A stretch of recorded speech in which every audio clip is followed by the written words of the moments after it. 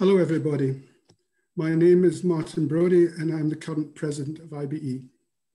On behalf of ILE and IBE, I would like to welcome you all to this virtual roundtable discussion to celebrate 2 decades of collaboration with the WHO on the global campaign to bring epilepsy out of the shadows, and to inspire a decade of action guided by the Intersectoral Global Action Plan on Epilepsy and Other Neurological Disorders.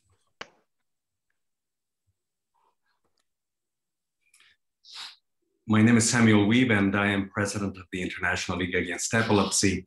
And we would like to acknowledge the presence today of many representatives from ministries and missions around the world, key partners, members, and leaders from ILAE and IBE national chapters, as well as our special speaker, Dr. Tarun Dua, head of the Brain Health Unit of the World Health Organization. We have over 222 people participating from 76 different countries. Unfortunately, we don't have time for everyone to introduce themselves, but please feel free to use the chat function to let everyone know who you are and to connect with friends and colleagues from epilepsy and neurology community from around the world, and to add comments as we go through the meeting. As you know, this is a Zoom-based meeting, yet another one. So to help make sure everyone can follow the discussions, please do keep your microphones on mute. We will have time towards the end of the meeting for statements. However, the topics being discussed today are very rich, and we have had such a good response to this meeting that we may not get time to hear every intervention. We will, however, be making the recording of this meeting available to all participants following the meeting, along with more information about all the projects featured today. It has been a long journey since the global Out of the Shadows was first launched in 1997, although I remember working with Hanneke de Boer as if it were yesterday. But we now warmly welcome the draft Intersectoral Global Action Plan. The meeting today will revisit some of the achievements since the launch and showcase examples of what can be done to reduce the unacceptable treatment gap for more than 50 million people living with epilepsy around the world and those who care for them. And we will provide an opportunity to discuss the draft action plan and support WHO in their work in finalizing it. We will begin with a presentation from Professor Ala Geck, Road to Resolution. Ala is the chair of the Global Advocacy Council and currently the vice president of the ILAE, of ILAE. Ala, please.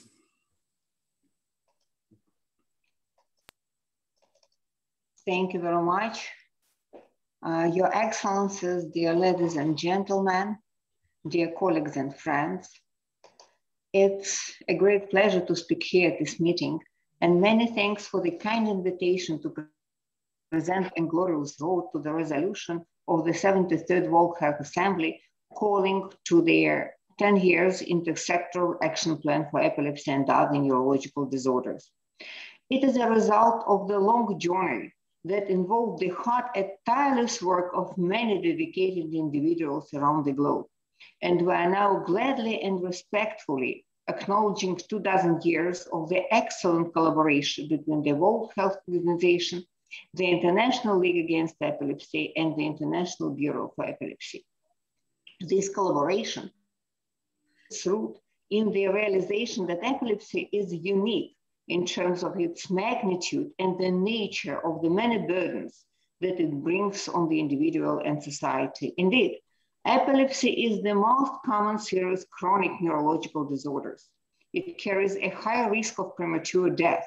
It affects people of all ages and races.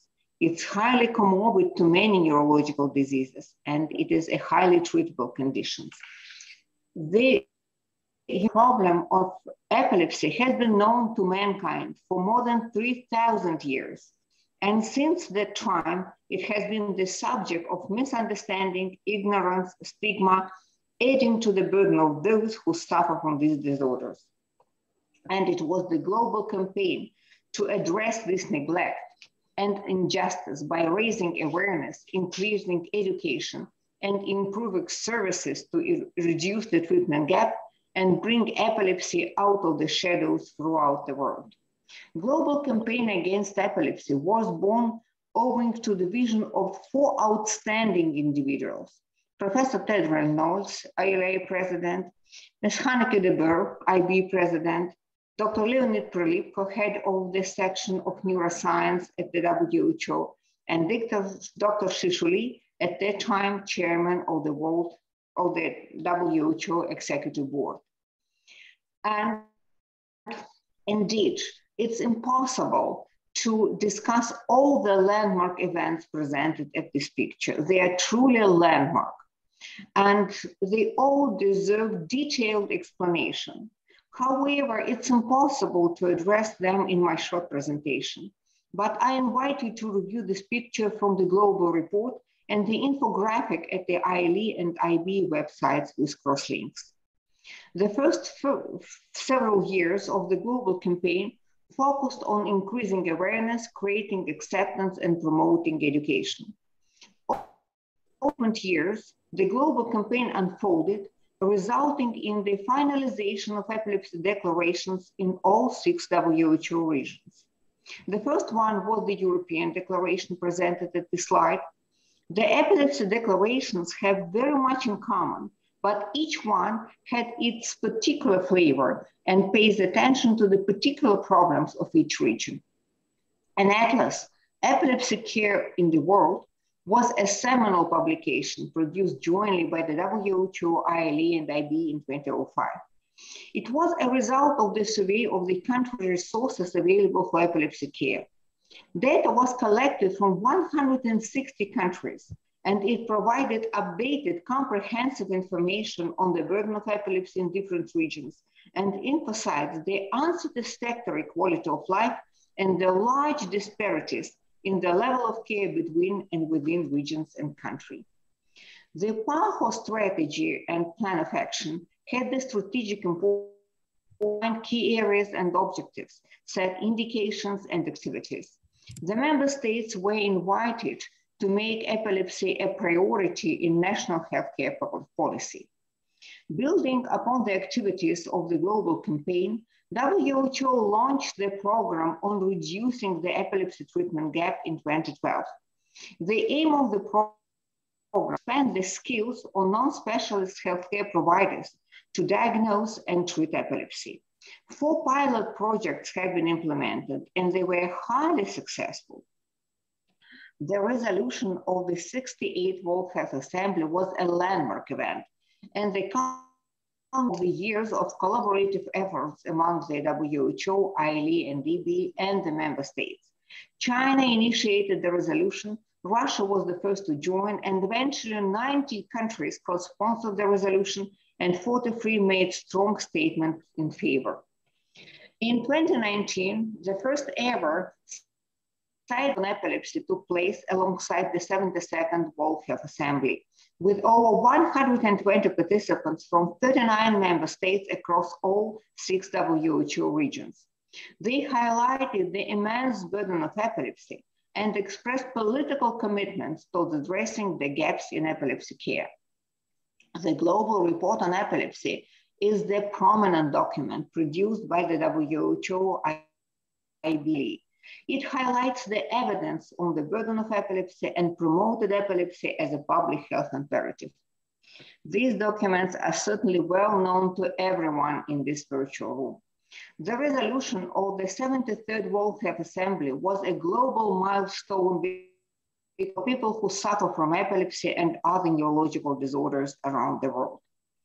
This historical accomplishment was the culmination of the long-standing effective collaboration of the member states and leading healthcare professionals with support from the WHO Secretariat. It was indeed a lot with many victorious steps, and many outstanding people contributed to each achievement over these 24 years of the excellent collaboration between the WHO, ILE, and IB. Many thanks to everyone, and thank you so much for your attention. Thank you for your attention. Okay.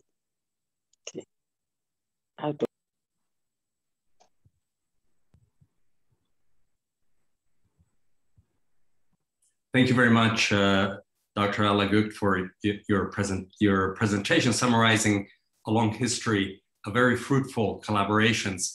It is my pleasure now to introduce Dr. Tarun Dua, who is head of the Brain Health Unit in the World Health Organization, and will give a presentation about the draft Intersectoral Global Action Plan on Epilepsy and Other Neurological Disorders. Thank you, Tarun, for joining us today and for all the hard work that has gone really into producing this draft and the engagement and the consultation process that you are now running to strengthen the resolution. Tarun, please go ahead. Thank you, Sam. Just checking if you can hear me and you can see my slides. Great, I see. Yes, we can. Brilliant. So greetings from the World Health Organization, and it's my privilege to participate in this meeting to present the first draft of the Intersectoral Global Action Plan on Epilepsy and Other Neurological Disorders. As before I go through the presentation, I just wanted to thank the colleagues from ILE and IBE for the long-standing collaboration in the area of epilepsy. And now that we think about it from 1997, I think there has been substantial progress that has been made. But as we know from the data, a lot needs to be done. And I think it's the mantra of the campaign that no one partner can do it alone. So really look forward to working with everybody towards as we go forward with this action plan. So why this action plan? And Ala has talked about the burden that is due to epilepsy. And so I'm not going to repeat, but broadly, this action plan, which says epilepsy and other neurological disorders, for the first time, acknowledges the high burden. If you look at the GBD data, that is the global burden of disease data in disability adjusted life years, short form as DALYs and deaths.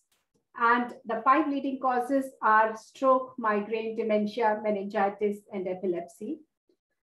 And most of this burden, in terms of both deaths and DALYs, is in low and middle income countries, and thus the mandate for action that is required. If we look at the burden, it has, from 1990 to 2016, it has increased by 15% and across all the regions.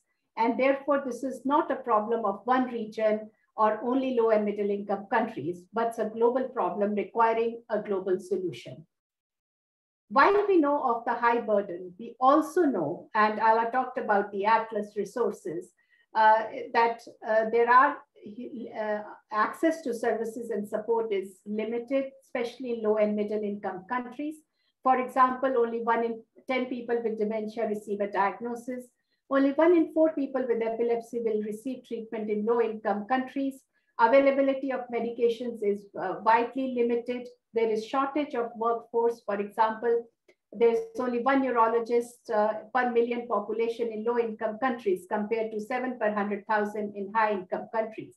And those are the supply-side barriers. Let's not forget the demand-side barriers, lack of knowledge, stigma, and discrimination, which hinder presentation to healthcare facilities.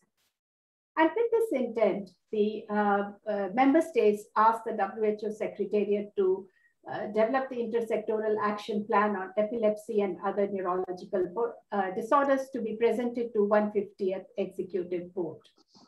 What has been done so far? A discussion paper was developed. We had web-based consultations as well as virtual consultations with different stakeholders. Comments were received. And based on the feedback that has been that was received, the first draft of the action plan is now available on WHO's website, and it is my pleasure to present the overview of this first draft. Starting with the scope, we know that there are many neurological conditions, and I think what is very important that there are certain cross-cutting issues that we need to remember, that many of them impact functioning and lead to disability. All of them require integrated person-centered framework. Prevention is important. For example, as we know for epilepsy, 25% of epilepsy can be prevented, and there are strategic interlinkages with other programs. And that kind of defines the scope with which this action plan The draft has been developed. The vision of the action plan is a world in which brain health is valued, promoted, and protected. Neurological disorders are prevented and treated, and people affected by neurological disorders fulfill their potential with equal rights, opportunities, respect, and autonomy. The goal, thus, of the action plan is to reduce the stigma, impact, and burden due to these disorders, and very importantly, that to achieve the above stated vision and goal, epilepsy prevention, treatment, and care should be leveraged as an entry point. And I'm going to come back to this point in this discussion of the specific strategic objective that describes this particular issue. The action plan has 6 guiding principles, the most important being people-centered primary healthcare and universal health coverage. Integrated approach to care across the life course. As we know, this is relevant for children as well as for older adults. Evidence-based practice, intersectoral action, because we know many of these, if we think about stigma and discrimination, it involves working with various other sectors such as education, employment. We need to, whatever strategies we need to think about, the underlying principle has to be empowerment of persons with neurological disorders and their families. And it needs to look into issues of such as gender equity and human rights, because we know of the disparities that exist. And there are disparities even in high-income countries across different resource settings. And I think that's very important to remember when we think about neurological disorders. The action plan has 5 strategic objectives, and I'm quickly going to walk through these strategic objectives. The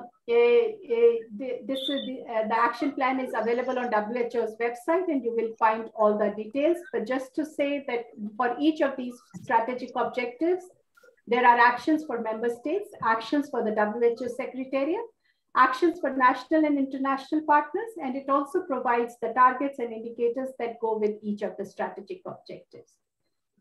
These are just a snapshots, and I'm going to quickly walk through each of the strategic objectives. The first being about the prioritization and strengthening governance.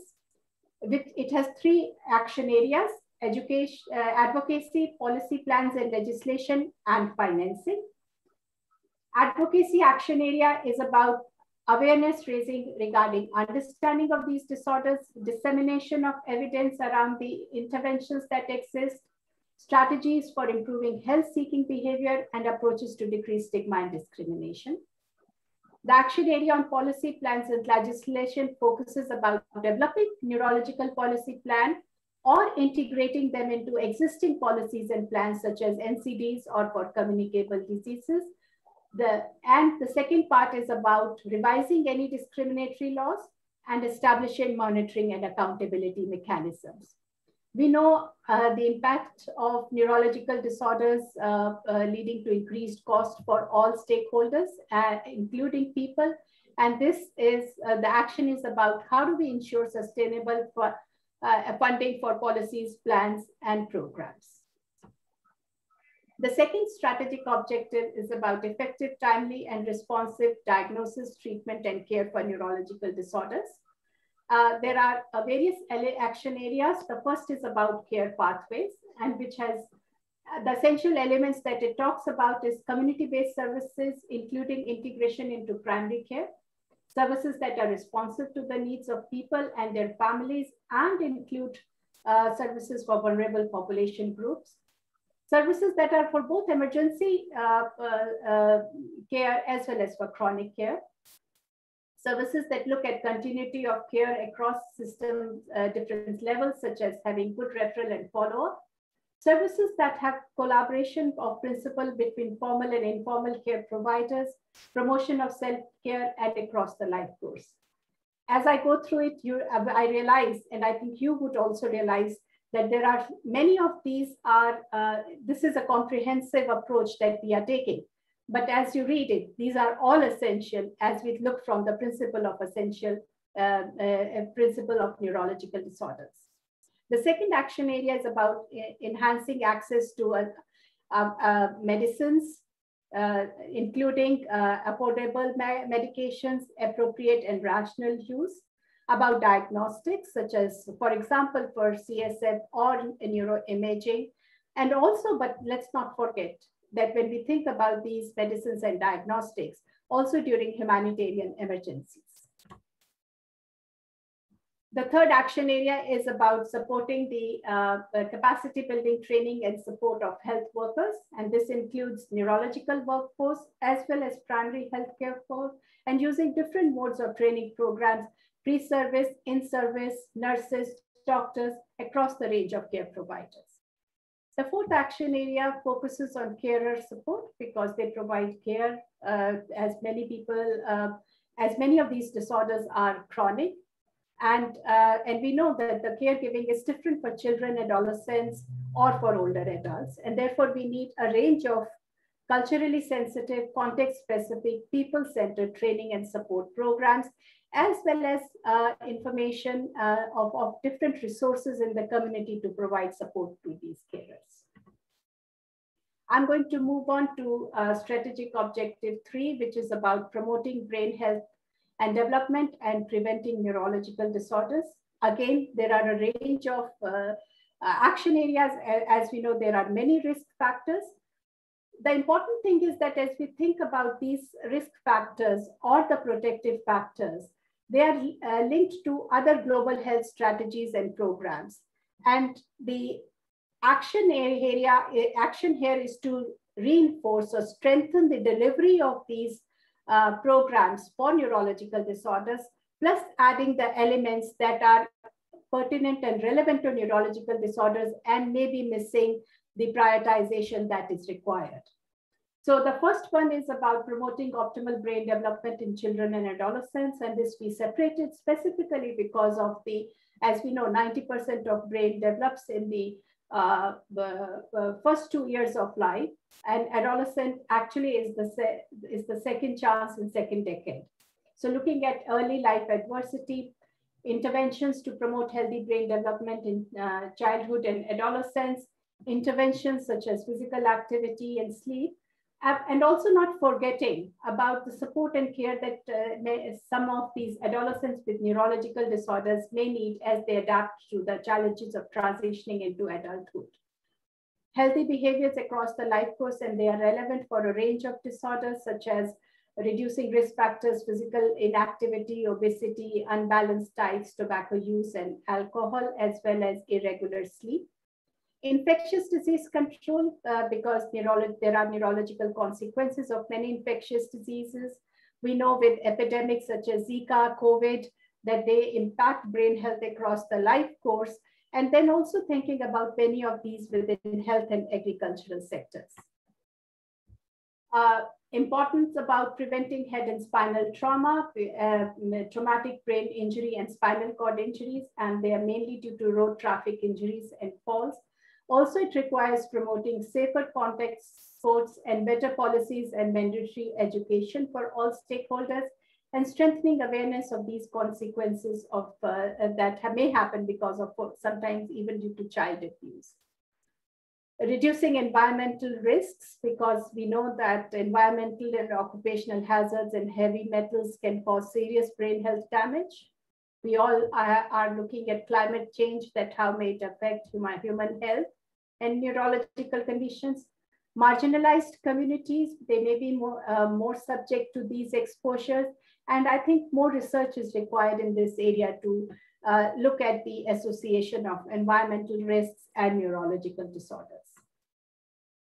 I'm going to move on to strategic objective 4 is about fostering research and innovation and strengthening information systems. Investment in research, which should be rooted in equity, diversity, and inclusiveness. Improving research governance, engagement and consultation with end users, better engagement and representation of low and middle income countries, supporting, strengthening health research infrastructure and human resource development, and last but not least, collaboration that is required across all stakeholders. The action area on data information systems is extremely important because we know that information systems of neurological disorders, especially in low and middle income countries, is absent or very little. And so we need efforts for systematic collection of data, having a set of indicators across the life course, integration of monitoring of these conditions across all levels of care, and also analyzing and publishing data on, on the utilization and coverage of services.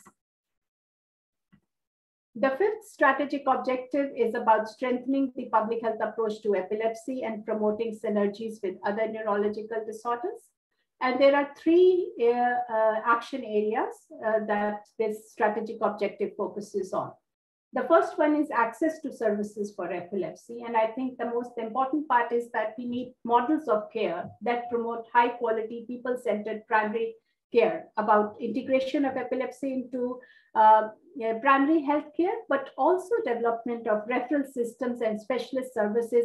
And some of these, for example, include neurosurgery. It focuses on training of health and care workforce, including facility outreach and community-based health workers, as well as collaboration with informal care providers such as traditional healers. The importance of medicine access, availability, affordability, rational use. Importance of improving care to prevent the common causes of epilepsy and strengthening monitoring and evaluation. The other action area focuses on engagement of and support for people with epilepsy. And this is the important aspect, as we need to have better policies and laws, improve the public attitudes, reduce stigma, and respect their human rights. People with epilepsy, their families, and their organizations should be involved in all aspects, including advocacy, policy planning, legislation. And this, I think, should as an important part of this action plan. There has to be an initiatives with strong community provider leadership and civil society engagement and information that empowers people with epilepsy to make informed choices and decisions about their care. The third is about epilepsy as an entry point for other neurological disorders, because we know that a well-functioning system provides an opportunity to strengthen the management of other neurological disorders. We also know that epilepsy is comorbid with other health conditions, including other neurological, mental health, or physical health conditions. So health systems need to be oriented to expand the epilepsy management to these comorbidities. But also the expansion of epilepsy services and systems such as workforce, diagnostics, and procurement is a good example to other conditions. So for example, if we are having a system of access to medications for epilepsy, the same system can be adapted to improve access to medication for Parkinson's disease. So there are these good examples that, this is how epilepsy provides an entry point. I think I'm going to run out of the time and not going to the list of targets and indicators, but just to say that these are global targets and indicators. These are for the whole strategic objective. So for example, for strategic objective 1, while there are 3 action areas, there are 2 targets, and this is for the whole for the whole strategic objective.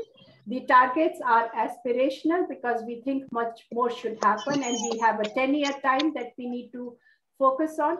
But we also need to think that these are global targets, and the issue of feasibility. If people could mute their microphone, thank you. The issue of feasibility is extremely important. Having said that, what is very important, and we talked earlier in the strategic objective on information systems, that countries need to have their own core set of targets and indicators. And so this is not driving the core set of indicators, but can provide a template or a guidance for national level indicators. I'm just going to touch briefly on the give an example of the target and indicator for strategic objective 5. So the target is by the 2031 countries will have increased service coverage for epilepsy by 20%. And so this is and if you compare to other targets, this is the most a kind of a coverage, only target that we have included for coverage, using epilepsy as a tracer neurological condition that will provide us information on how well we are doing or how well we are not doing. So with this, I come to end of my presentation where I'm going to talk briefly through the timelines and the next steps. So we are here, the consultation processes are happening with member states, with civil society, with academics, with private sector, but also with patients and their families. We will publish the consolidated comments, but I'll use those comments in the feedback. So this session is extremely important for us because we want to hear from you to develop our revised draft, which we will submit to the executive board, which will consider it in its 150th meeting, and through which it will be submitted to the World Health Assembly in May 2022. So thanks once again for inviting the World Health Organization to present this first draft, and back to Sam.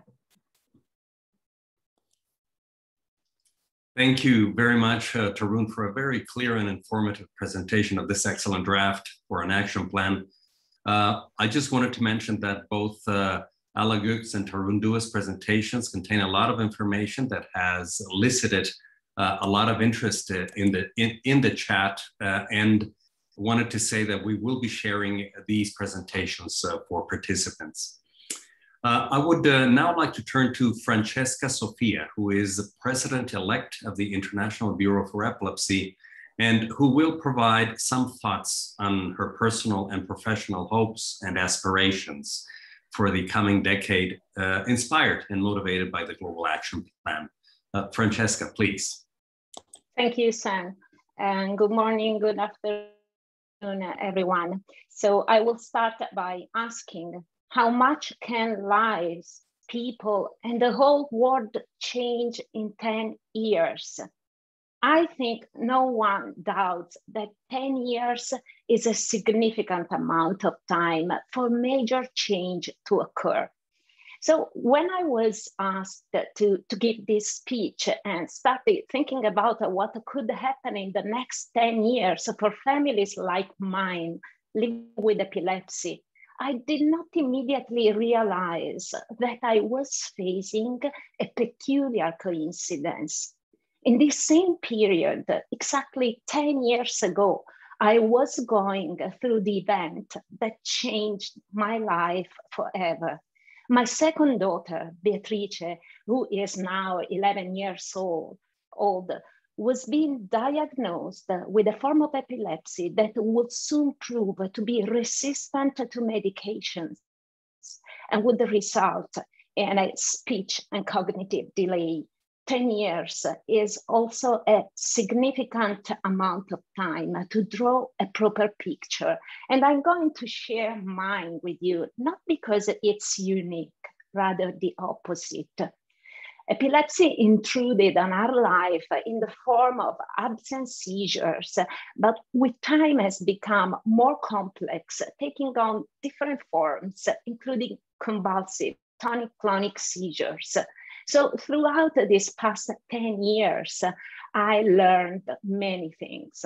I learned to anticipate and be ubiquitous because epilepsy is always there, although you don't see it. It can catch and knock you down wherever you are, whatever you're doing with no notice. I learned to live with the knowledge that epilepsy can lead to fatal accidents and even sudden death during sleep. A chill runs down my spine every morning when I go to wake my daughter up. I learned that epilepsy is neglected on every possible level. People are afraid of seizures and take distance. I can't remember how many times Beatrice's schoolmates declined play dates.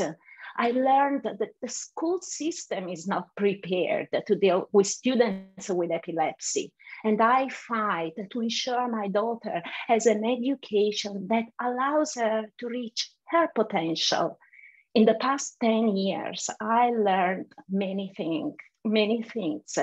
To be a nurse, a pharmacologist, a therapist, even a flexible playmate.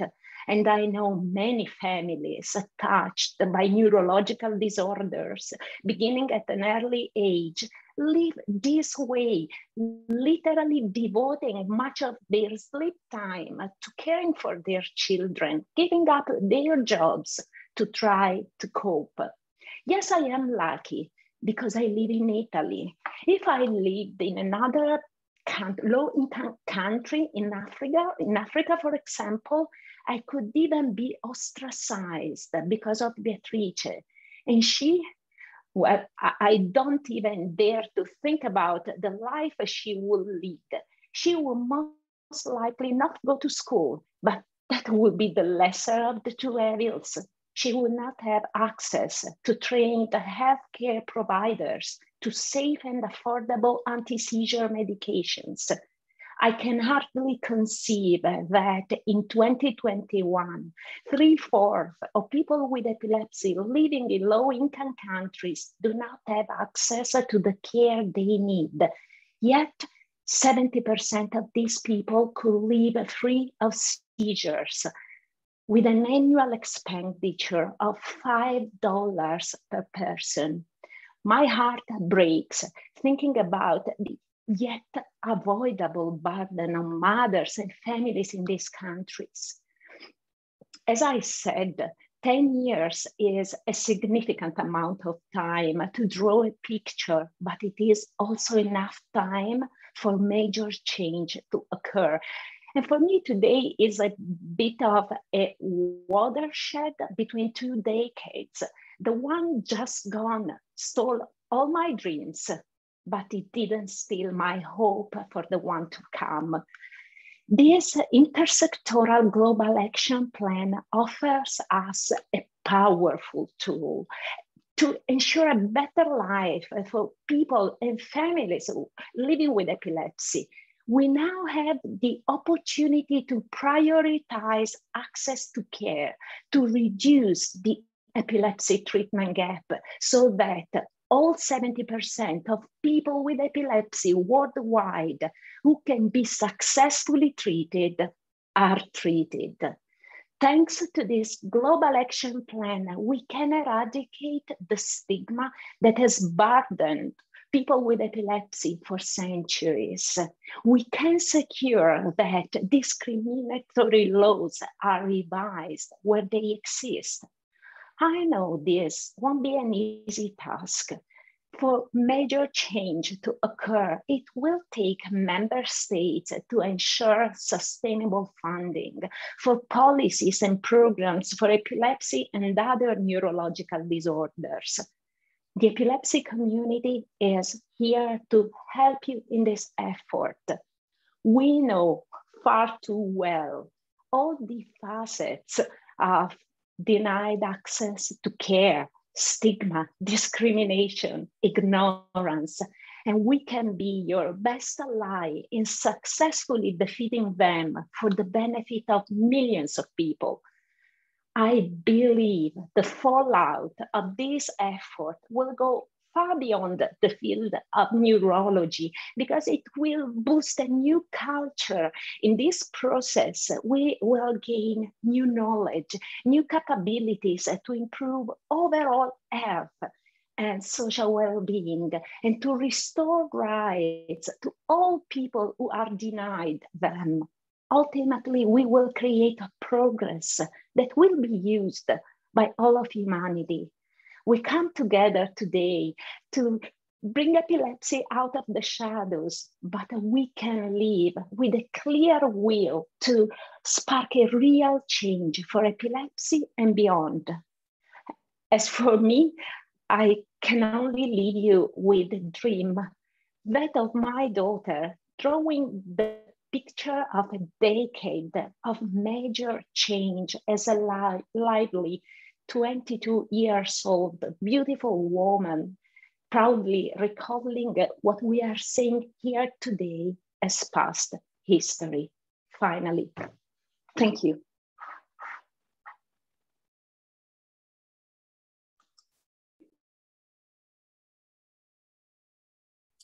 Thank you very much, Francesca, for a truly inspiring presentation and your truly moving words. The previous speakers have taken us on a journey from 1997 to the present with facts, plans, and personal stories. And it really inspires us to think about what we want to achieve over the coming 10 years.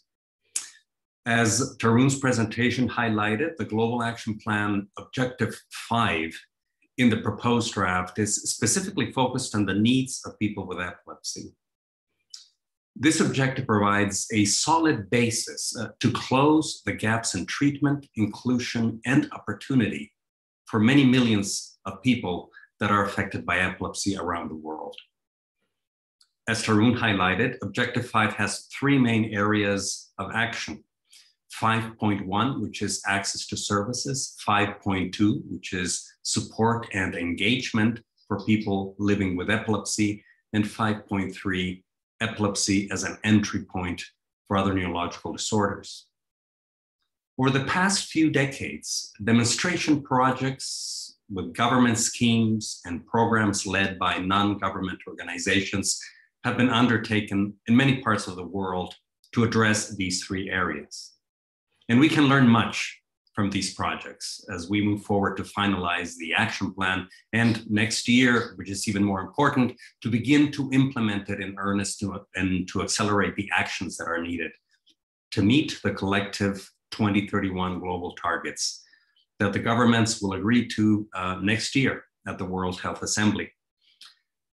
Within this context, then, I will now invite you to listen to a series of short presentations sharing lessons learned from projects to date and highlighting some factors that may be of use as the action plan is finalized and that may also provide inspiration and ideas as we work starting next year towards meeting the 2031 targets of this action plan.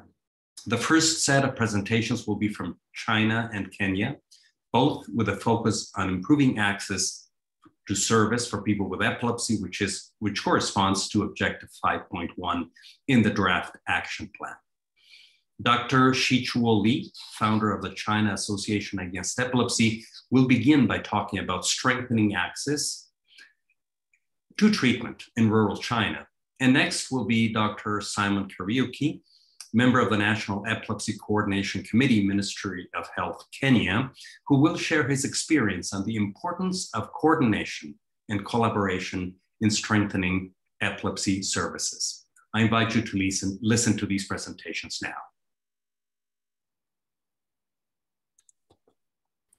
Honorable representatives, ladies and gentlemen, thank you for the opportunity to present our experiences in China, strengthening access to services for people with epilepsy.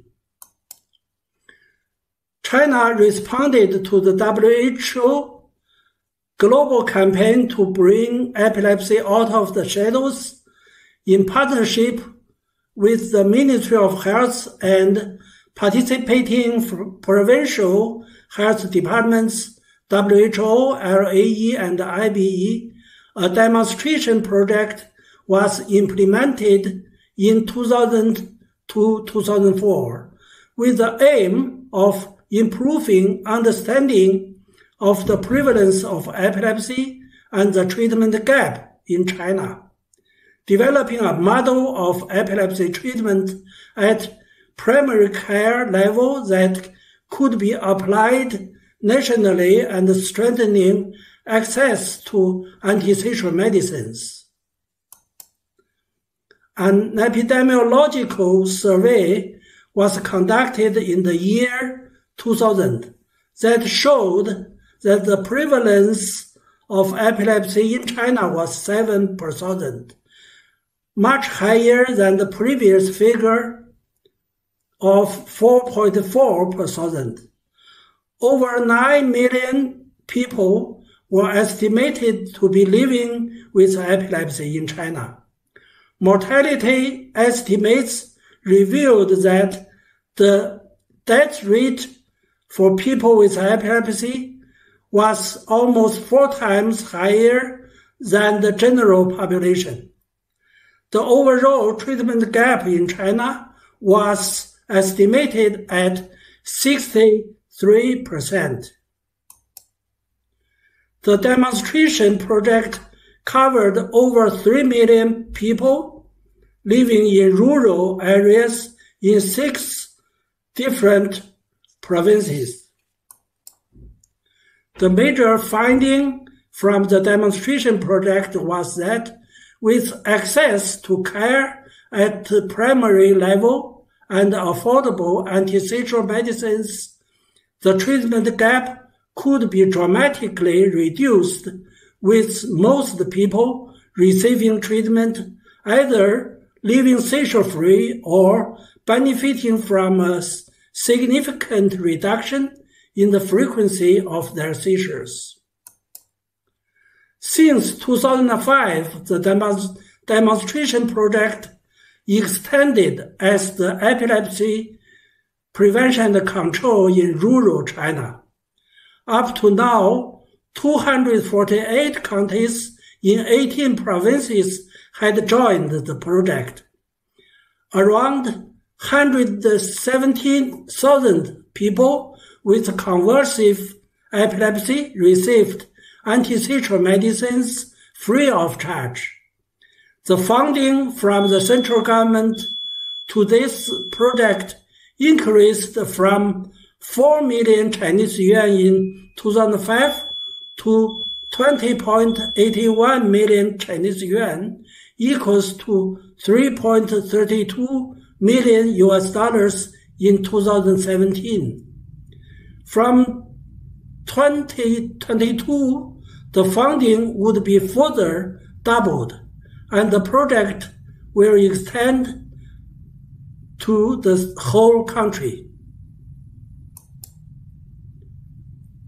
China now has a total of 358 epilepsy centers.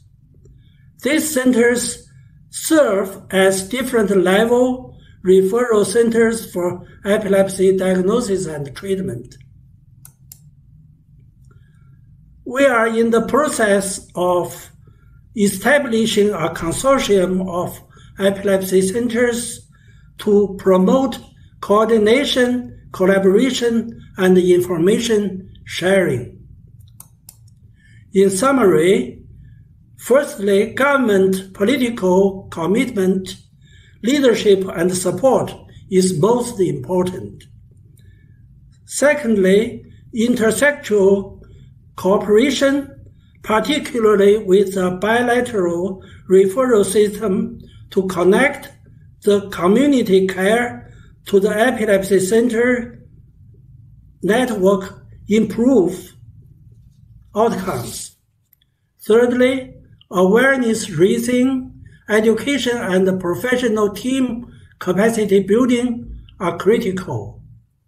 Fourth, and finally, affordable, sustained access to anti-seizure medicines is essential and saves lives. Thank you.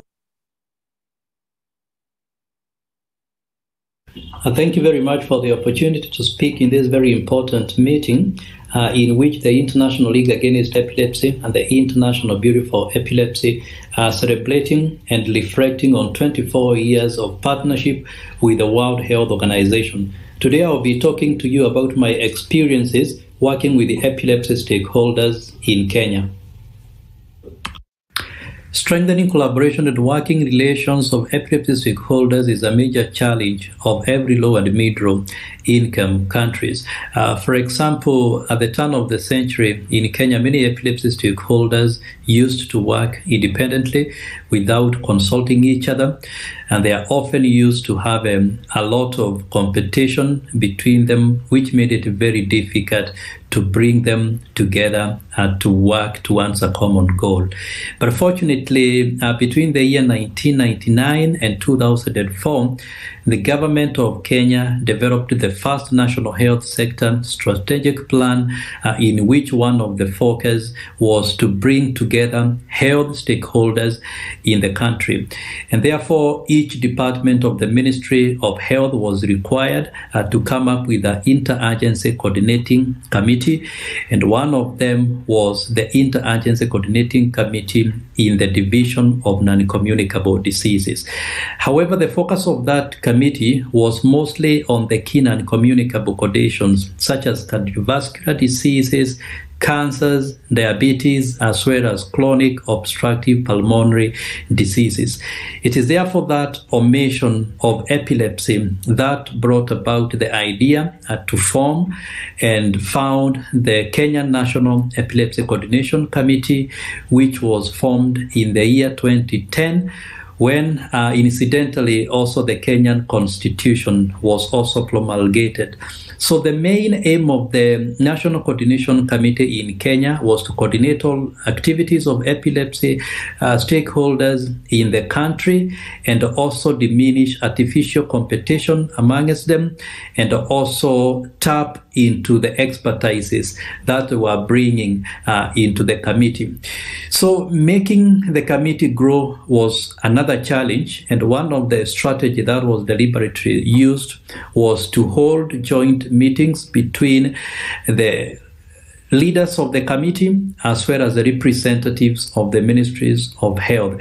And what used to happen is if the National Epilepsy Coordination Committee chairs a meeting this time round, then the next meeting was chaired by a representative from the Ministry of Health. And obviously that strategy bore some fruits, because some 4 years later in 2014, the committee received approval from the government to be registered as a society under the auspices of the Ministry of Health.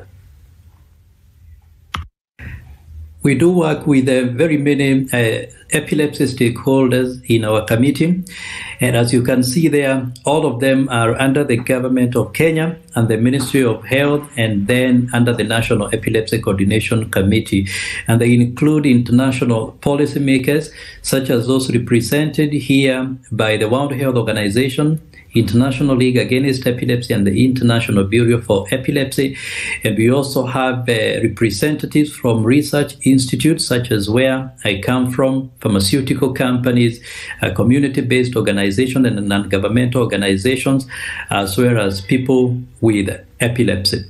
So to run such a diverse group successfully, one has to be guided by a constitution, which is a requirement by the Societies Act, Chapter 108 of the Kenya's law, and it requires that we hold very regular meetings. In fact, about a minimum of 6 of them in a year, and a 7th one, which is an annual general meeting. And we are also supposed to show, or rather observe, some level of accountability by involving an approved auditor to come and check our books of accounts. So we do run a lot of activities, and they range from road awareness caravans, in which we do create awareness about epilepsy, aimed at dispelling myths and misperceptions about the condition. And we do also conduct medical trainings to primary health care providers, and we do also have other innovative ways of creating awareness, which are usually individual-led, specifically creating documentaries about epilepsy to tell stories and to share information, as well as climbing mountains. So throughout all that process, we endeavor to involve the local county governments as well as the national government, and this is because we want to have some level of sustainability each and every time we go conduct an activity and leave that place. And obviously, to be able to do all these activities, then we must look for funding locally. And at the moment, we are supported by one of the local banks, and we are very grateful to them for the continued support. So over time, since when the committee was founded some 11 years ago, we've made a number of successes. And the first one is obviously partnering with over 20 county governments in epilepsy sensitizations in the country. As you realize, that's almost half of all the counties in Kenya, which are 47 in number. And were it not for the challenges posed by the COVID-19 pandemic, we would have actually created awareness in almost more than half of the counties in Kenya. And during those visits to those counties, we do involve the local governments in planning for the awareness activities and also in speaking to the communities and again holding joint media sessions with them.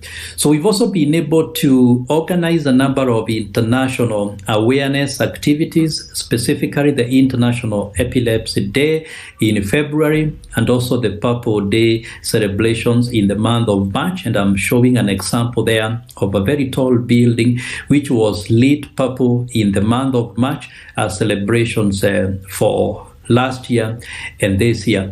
And in addition to that, we've had other gains, including development of the national guidelines for the management of epilepsy in Kenya. We completed the first edition and currently we are working on the second edition, so which is going really to guide the primary healthcare providers in the appropriate identification and management of epilepsy in their facilities. So we've continued to make sure that we educate the community health volunteers and the primary healthcare providers in whichever county government that we visit, so that we can dispel myths and perceptions about epilepsy and obviously encourage people to visit and also empower the clinicians to manage people with epilepsy.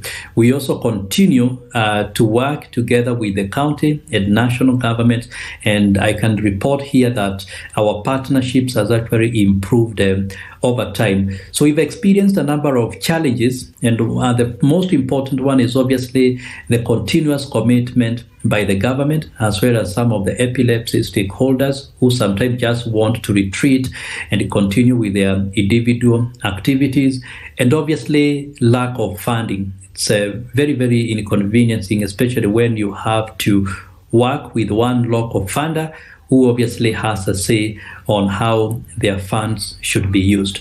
Thank you very much once again for this opportunity, and I would like to appreciate all members of the National Epilepsy Coordination Committee in Kenya for their hard work and support.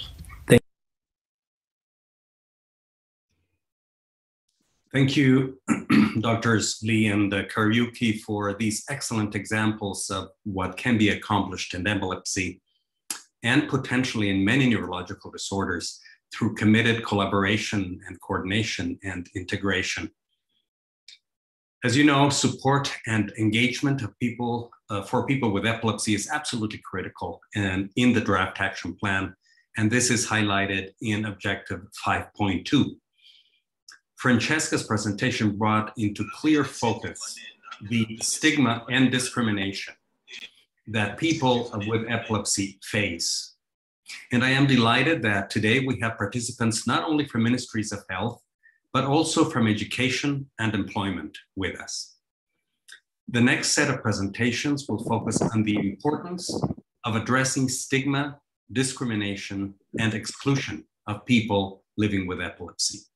We will hear from Valentina Khan, an inspiring neurophysiotherapist from Chile in Latin America, describing her personal journey and her incredible achievements as a person living with epilepsy. Then Dr. Roberto Caraballo, chair of ILAE Latin America, will give a powerful presentation on work in Argentina to increase awareness about epilepsy in schools, among teachers, overcoming stigma and helping children with epilepsy access education and appropriate healthcare. And then finally, we will hear from Dr. Jean-Marie Ahorro, president of Philippines League Against Epilepsy, who will showcase the tremendous work that is taking place in the Philippines to overcome stigma and to improve access and support even during a global pandemic.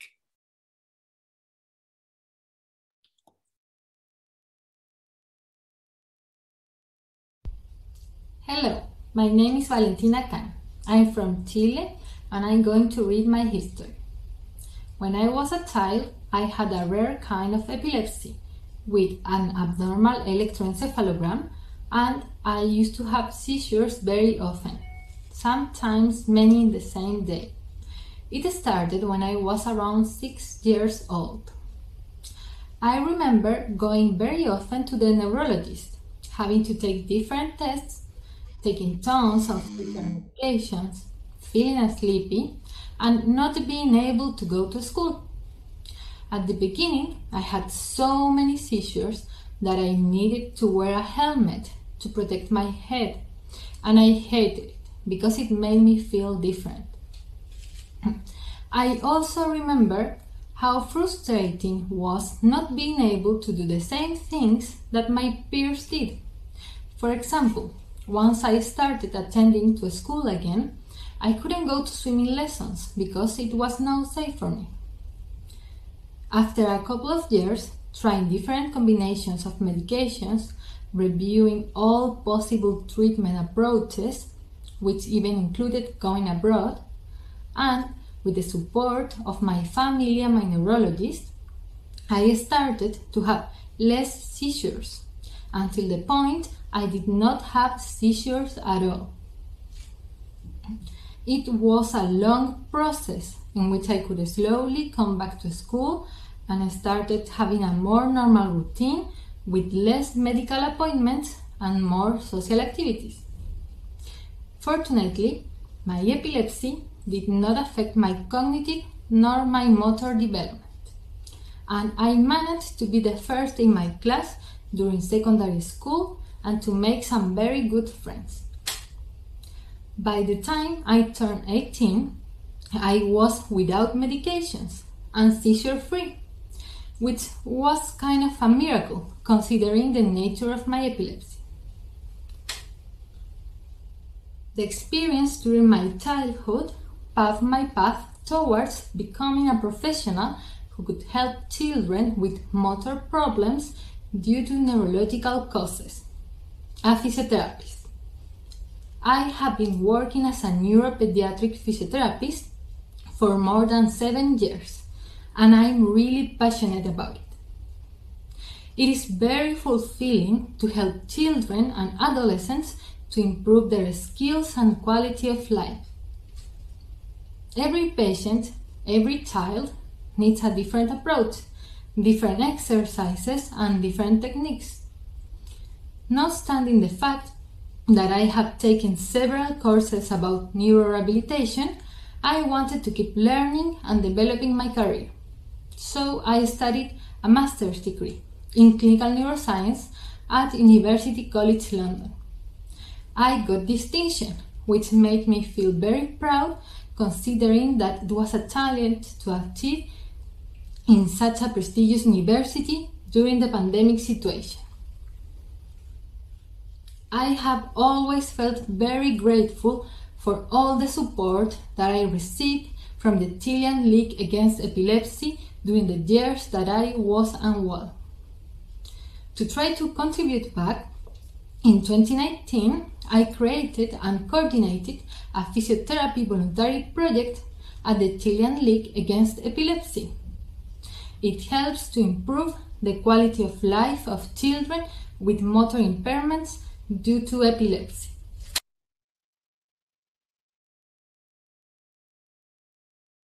Good evening.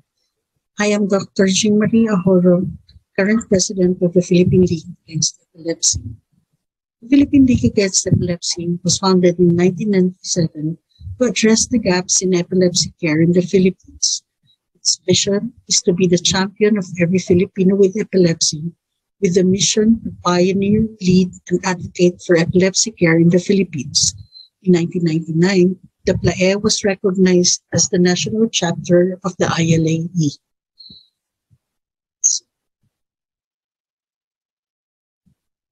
Since its inception, the PLAE has established many programs to promote epilepsy awareness and provide support for persons with epilepsy.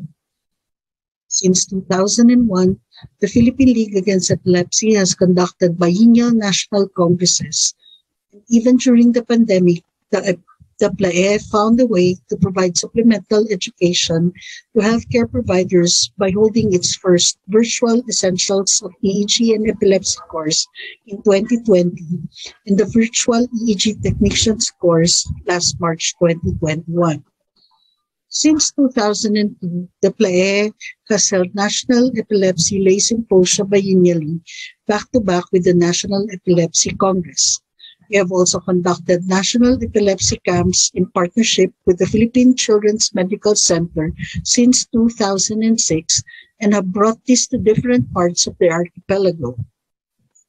The Epilepsy School Caravan was launched to promote awareness among school-aged children and lessen the stigmatization and bullying suffered by children with epilepsy in schools.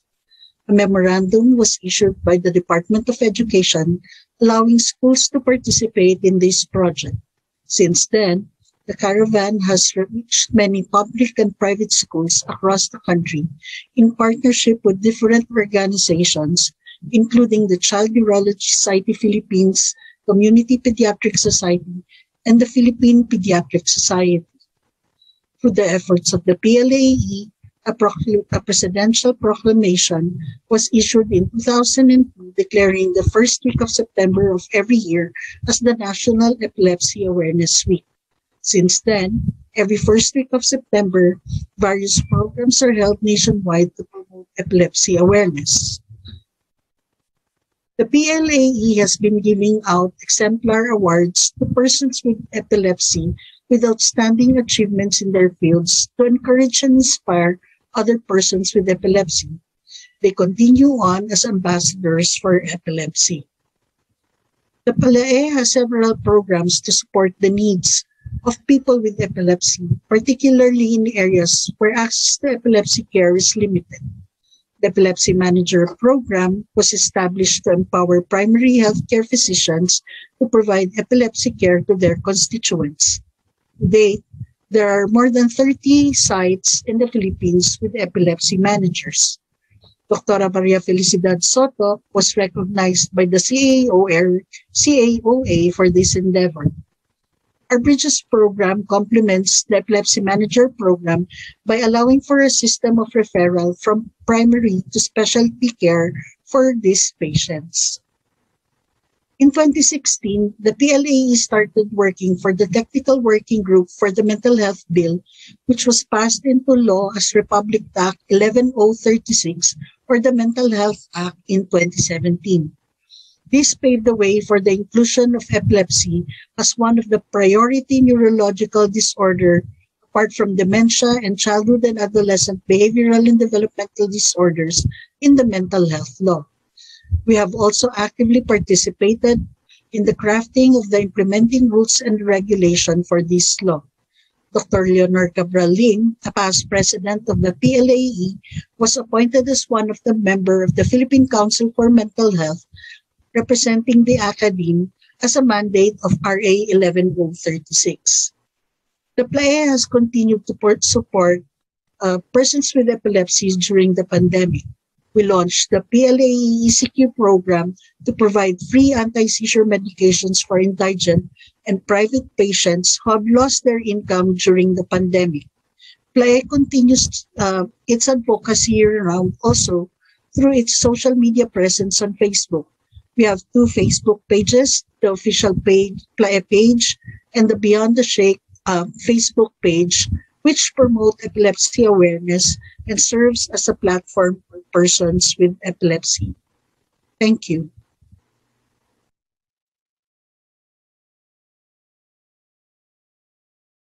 Hello to everybody. The Argentine population between 0 and 14 years is 12 million, of whom 122,000 have epilepsy. In Argentina, 1% of school children had or at some point had diagnosis of epilepsy. We know that people with epilepsy often suffer more from the stigma of the disease than from the disease itself. Not only the general public, but even teachers are not free from stigmatization and cultural bias.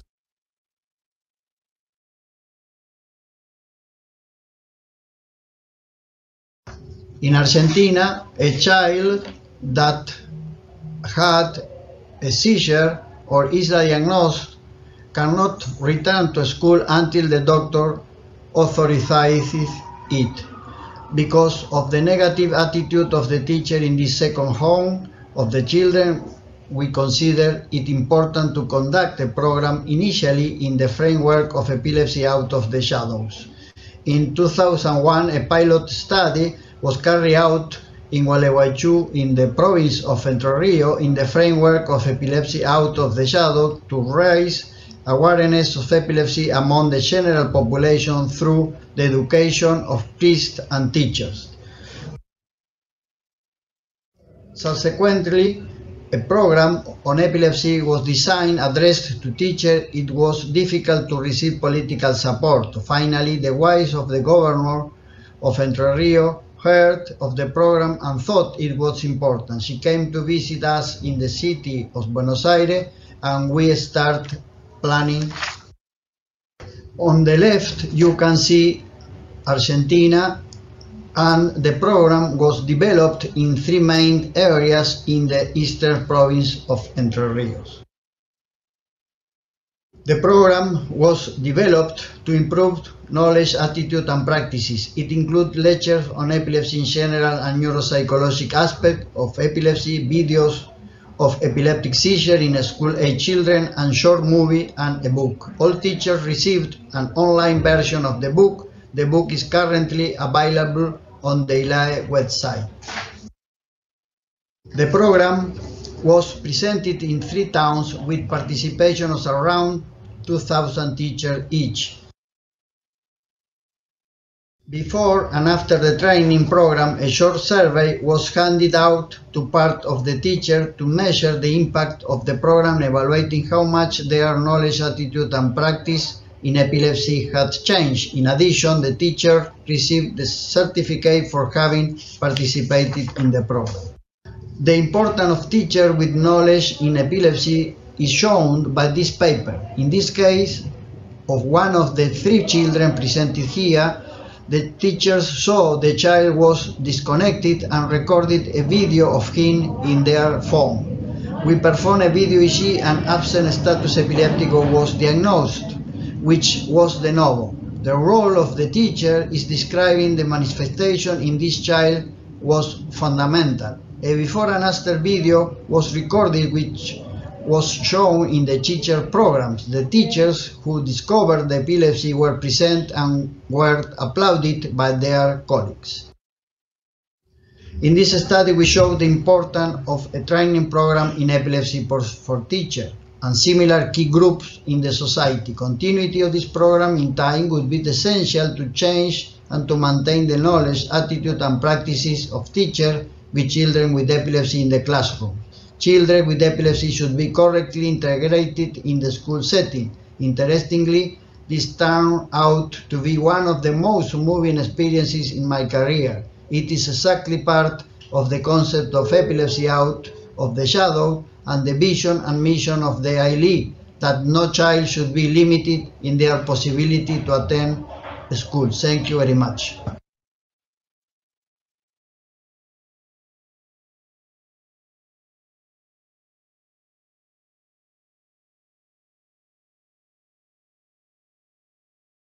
Thank you very much, Valentina, Jean-Marie, and Roberto, for sharing your personal and professional experience of what can be accomplished through support and engagement of people living with epilepsy.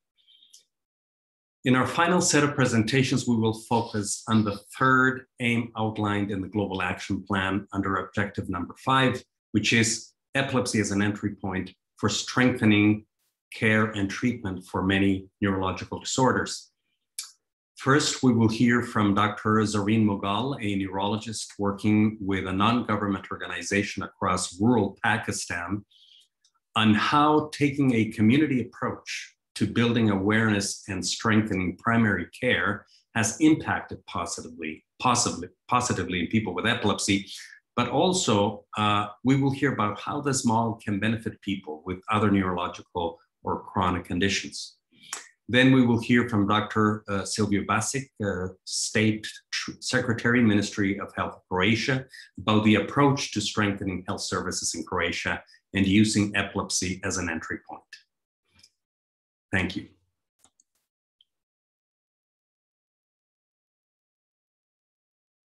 Good day, everyone. I'm Dr. Zareen Mughal from the National Epilepsy Center, Karachi, Pakistan, and I thank the ILAE President and the Executive Director for asking me to share our experiences in integrated epilepsy services in Pakistan.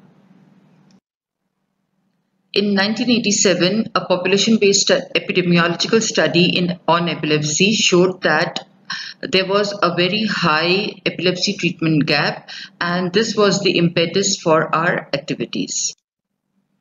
Awareness activities on a personal and organizational level started in 1985, but it was only in 2001 that a team of 25 to 30 neurologists and concerned citizens formed the Comprehensive Epilepsy Control Program of Pakistan, or CECP in short, for Integrated Epilepsy Services. It was initiated under an NGO. CECP has two components: Epilepsy Support Pakistan for epilepsy awareness and public education, and National Epilepsy Center for epilepsy management, education and research. Our mission is to create nationwide public awareness, remove stigma, decrease epilepsy treatment gap, provide near-home epilepsy care, and empower the people with epilepsy.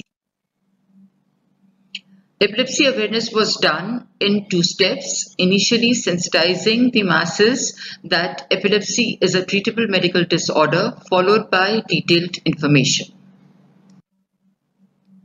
Epilepsy is a treatable medical disorder. It is not caused by evil spirits, witchcraft, or other supernatural causes. For diagnosis and treatment, contact your doctor. This crisp, positively receptive core message was spread nationwide in multiple ways, tapping all possible methods. This is the pictorial representation of some of our awareness activities.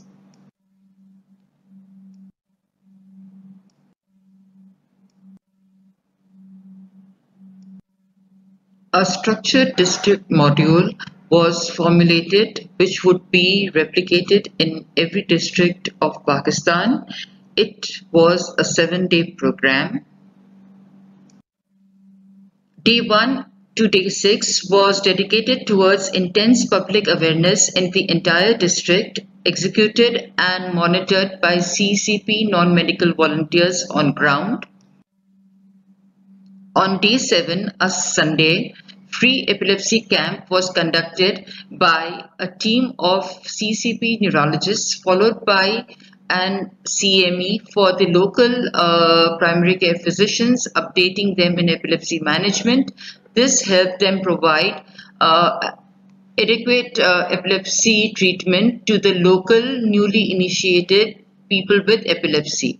And it created a liaison between the NEC and the doctors to discuss difficult to treat cases. TV is the commonest mode of entertainment and has a far reach into the homes in the remotest and the no-go areas of the country. It also taps the expats who subscribe these channels. A paid telecast of CCP produced epilepsy awareness documentary in 4 national regional languages on regional televisions has proven to be the most effective, human resource, cost and time effective nationwide epilepsy strategy that we have ever adopted. The National Epilepsy Center has been built for integrated epilepsy services. It is the focal point for all management and awareness activities. It also lodges the secretariat of the NGO and of the Pakistan chapters of ILAE and IBE. measure of success or failure needs to be analyzed in every project, and we did that through two methods. A repeat population-based study was done, and it was seen that there was a marked decrease in the epilepsy treatment gap in the urban population with all other parameters unchanged. We were unable to conduct the same in the rural areas due to the security reasons. Analyzing the growth of AED sales from 1998 to 2018, the cumulative annual growth rate of 16% has been noted. This paradigm shift is only due to epilepsy awareness. A local public face for epilepsy helps boost awareness campaign. Pakistan has been lucky to have the renowned and most respected humanitarian and social worker, Mr. Abdul Sattar Eidi, who had epilepsy and became our ambassador. Two famous ladies from the entertainment world have also come out of the shadows and are faces of epilepsy. Summarizing our experiences, it is necessary to have a leader motivated and professionally respected with a hands-on attitude along with a like-minded team of driven medical and non-medical volunteers. Sustained intense mass awareness is required for which all indigenous methods and out-of-the-box thinkings should be applied, and these awareness activities should not come with any user manual or expiry date and must be customized as per the requirement. It should be started on a small scale, monitor and the efficacy of its efficacy and expand, and one should utilize the available health infrastructure to the best and look out for a public face of epilepsy. We prefer that one should work through an NGO and avoid bureaucracy, because the latter involves unnecessary delays. Try and generate funds from local philanthropists and donors, as governmental and international financial aids come with a package of do's and don'ts and an expiry date. Do not overplan and stay flexible. However, never give up. CECP can be easily replicated in any part of the world, and it is applicable to other chronic neurological disorders and chronic medical conditions. Do whatever you can with whatever you have wherever you are has been our motto, and we continue on that basis. For further details, you can refer to our paper published in Epilepsy and Behavior, or visit our website www.nationalepilepsycenter.org PK. Thank you for your attention.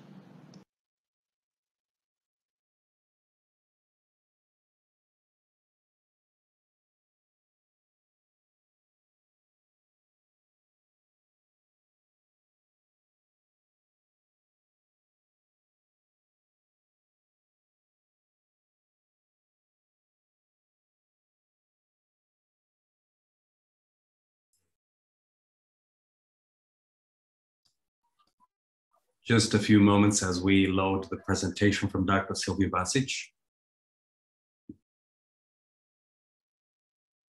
I'd like to thank our colleagues in For Europe for organizing this meeting as part of regional consultations on the first draft of the Intersectoral Global Action Plan on Epilepsy and Other Neurological Disorders.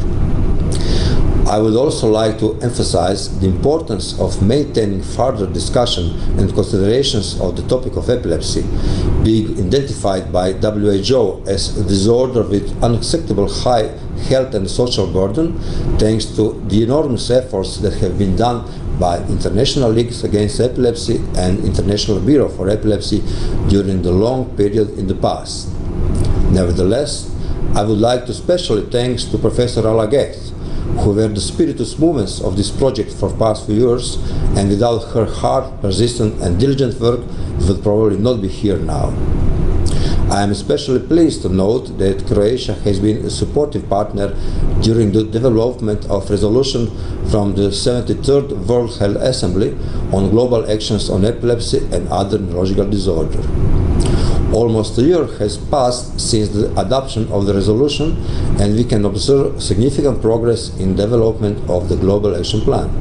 For this, I would like to commend the efforts of our colleagues in the WHO, as well as of experts from other member states that have provided their invaluable contribution. The first draft on action plan sets our clear objectives and actions aimed to ensuring a coordinated intersectoral response by all the relevant stakeholders to improve care, recovery and well-being of persons living with epilepsy and neurological disorder as well, while reducing the stigma, impact and burden it entails. Strategic objectives and guided principles have been rightly identified, and I believe that this first draft provides an excellent foundation for our further work on this pertinent matter. 2 years ago, in its landmark global report on epilepsy, WHO has declared that actions to meet the needs of the over 50 million people worldwide living with epilepsy should be considered a public health imperative, and I could not agree more. This is precisely why we should build on this momentum and put a stronger emphasis on epilepsy and epilepsy service as an entry point to strengthen other neurological services. I also welcome further reflection of the possibility of strengthening focus on stigma and discrimination, especially among patients with epilepsy who unfortunately belong to a group of the most stigmatized persons in the world. Special attention needs to be given to economic regional differences, as we all are aware that circumstances and effects are not the same for persons living in lower income areas. It should be mentioned that the current COVID-19 pandemic has raised new challenges in epilepsy treatment worldwide, but especially in regions with limited economic resources. In Croatia, we have faced the fact that National Referral Center for Patients with Pharmacological Epilepsy was closed last year due to complete transformation of that hospital to COVID-19 hospital. In one moment, a huge number of patients with epilepsy and other neurological disorders stayed without the possibility to visit their specialist, neither in case of worsening nor of regular control. We have reacted immediately, offering our patients the opportunity to contact their specialist online or in person, but in another hospital. However, in other hospitals in Croatia, entrance at that time were restricted, and many patients were afraid to come to hospital on their scheduled visits or diagnostic procedures. Sadly, the result is that in 2020, we had a lower number of epilepsy surgery in Croatia and lower number of control visits made to epilepsy specialists. I'm sure that COVID-19 pandemic has hindered epilepsy treatment worldwide, and we all have to seriously consider that, since those obstacles would not be overcome by themselves, and I'm afraid it seems that we should have to deal with this virus for some time in the future. I'm confident that by joint efforts we can provide an excellent framework for further specific actions aimed at improving the overall care and well-being of our citizens living with epilepsy and other neurological disorders, and to effectively tackle its impact on our society. Finally, I would like to once again express my thanks for the opportunity to participate in the consultation of the draft Global Action Plan, and I look forward to continue our work on this issue of great importance. Thank you.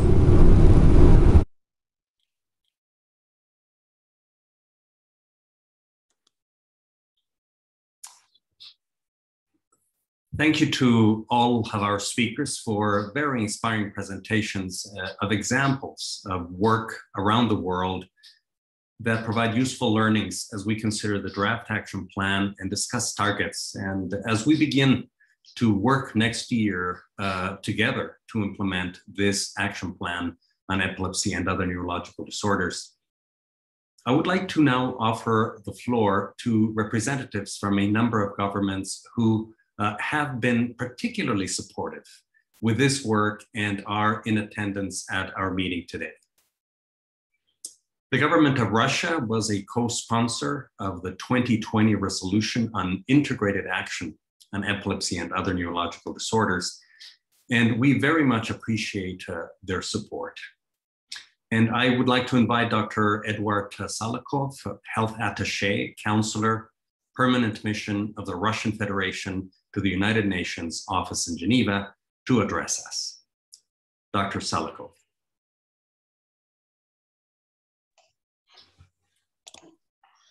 Thank you, Dr. Deva.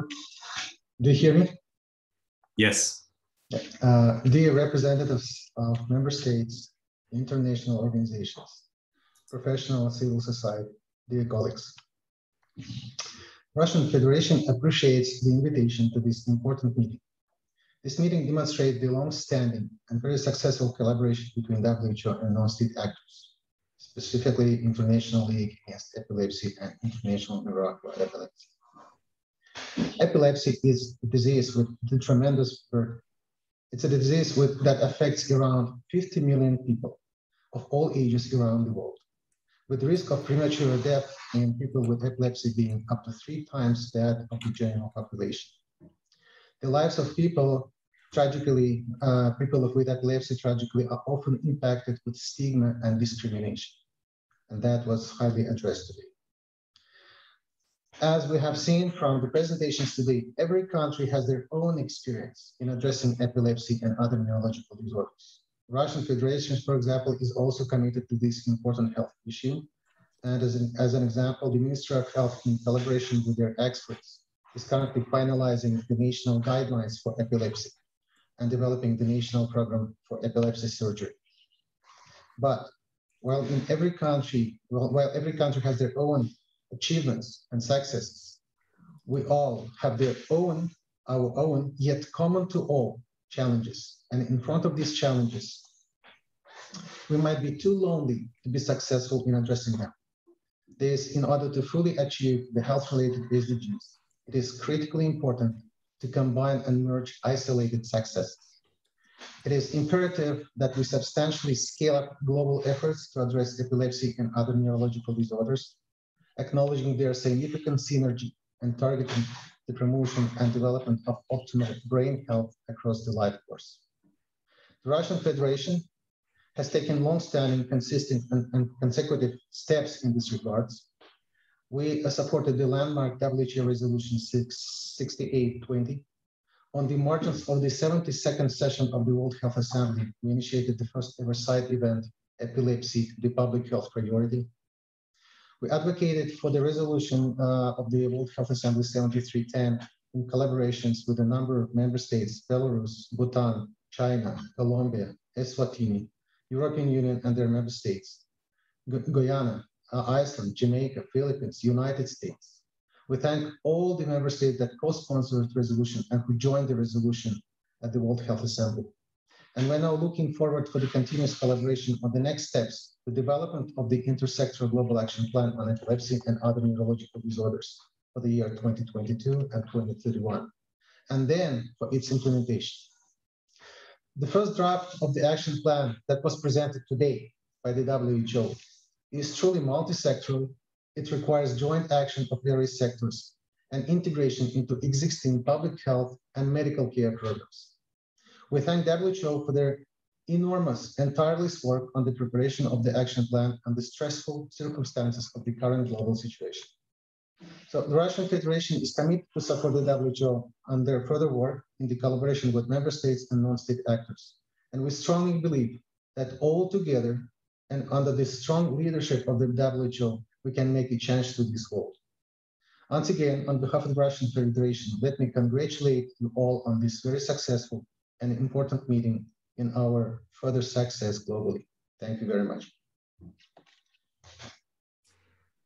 Thank you very much, Dr. Salakov, for that great intervention. I would now like to invite Dr. Pulane Fatsoe, Deputy Director of Mental Health Services, Ministry of Health, Lesotho, to make a short statement.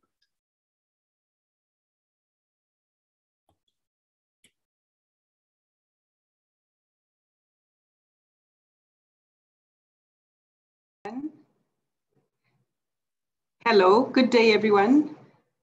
Can you hear me? Yes, we can hear you.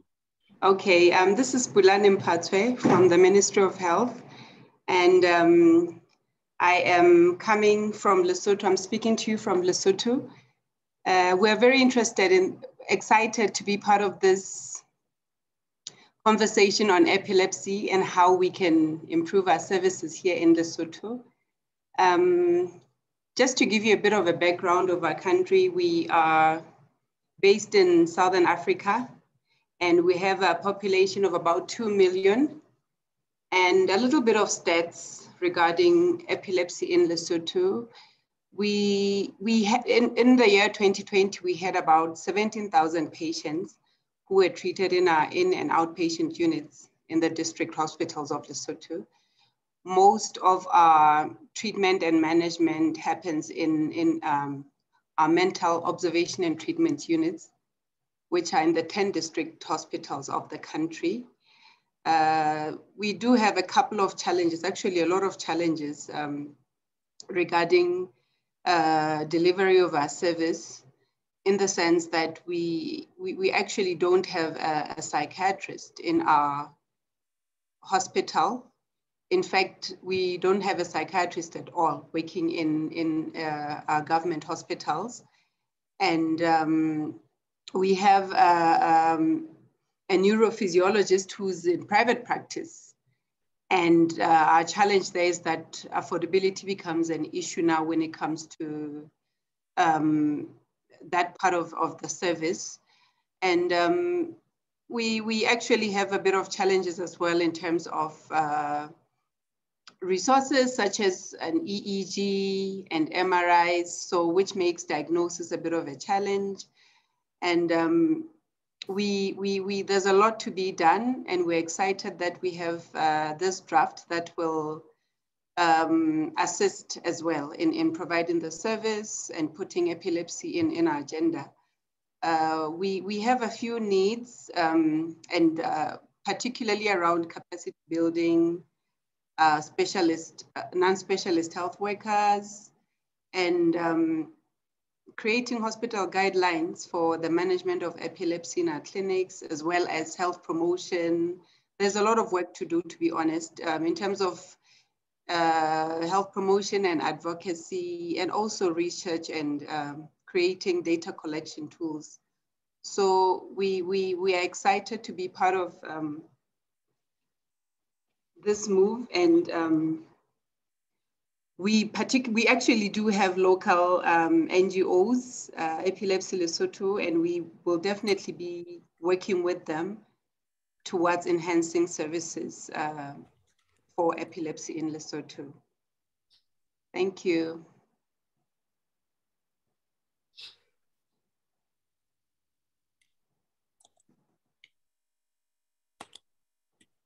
Thank you very much, Dr. Mphatswe. I would like to now invite Dr. Ignacio Amorin, Director of the Brain Health Program in Uruguay, Ministry of Public Health, to address us.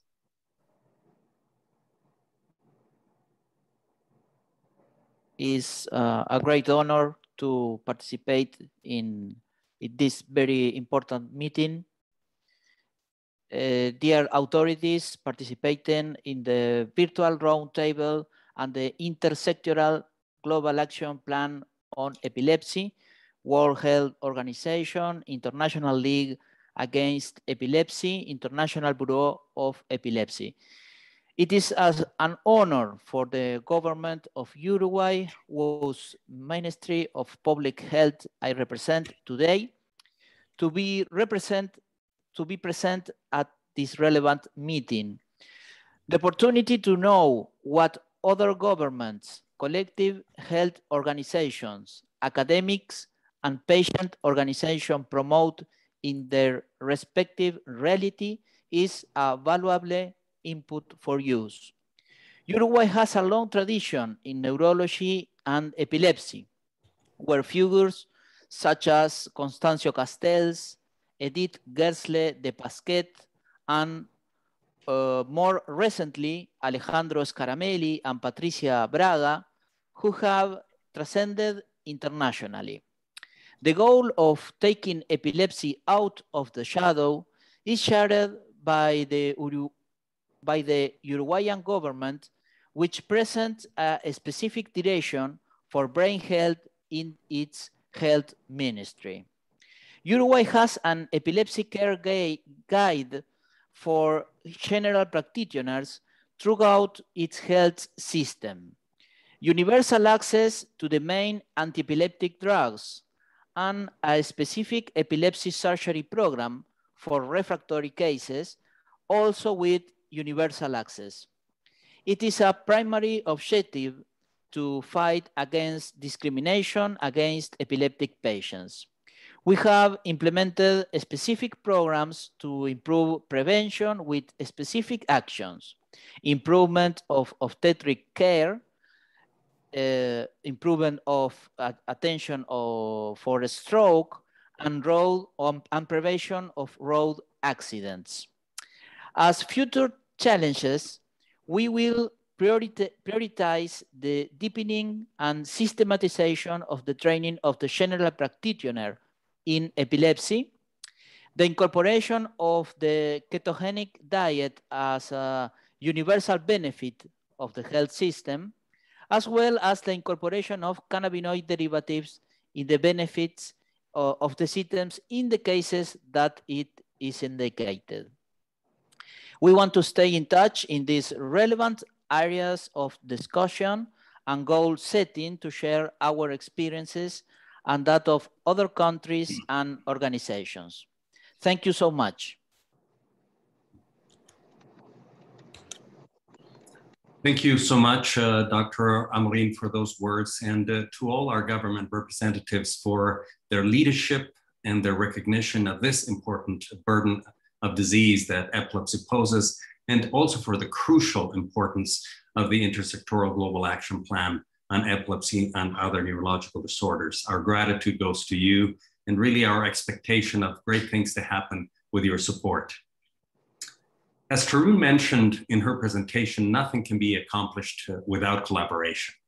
The ILAE and the IBE have been working very closely with the World Federation of Neurology and with the International Childhood Neurology Association to provide joint input to the development of the action plan and as expert resource both professionally and from the lay perspective for the WHO. I would like to now invite Dr. Joe Wilmshurst, President of the International Childhood Neurology Association, to say a few words.